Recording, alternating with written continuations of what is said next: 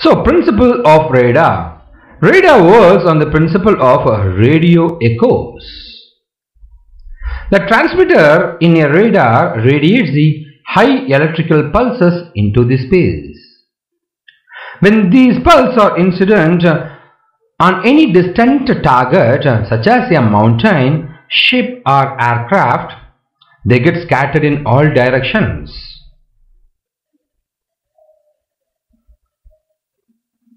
So you are able to see the echo. Here is the wall or a well. You are able to see it, like once the guy is giving hello, it's reflecting back. That's how your radar is working. The transmitter antenna receives a part of the scattered energy, the emitted wave, and there is a deflected wave, that's reflection, which gives the distance between the source and the destination. This transmitter antenna also acts as a receiving antenna for the receiving pulse. The pulse travels with the speed of light. It's 3 × 10⁸ meter per second. In other words, these pulses cover a distance of 300 meters for every microsecond.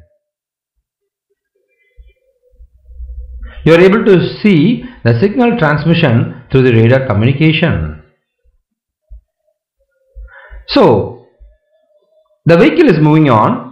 We are able to identify the height of the mountain or height of the obstacles by putting the signal and getting back.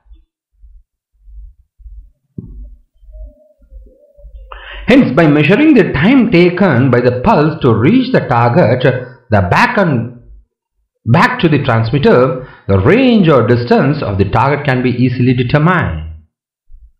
This is the clock. To locate the direction of the target, directional antennas are used.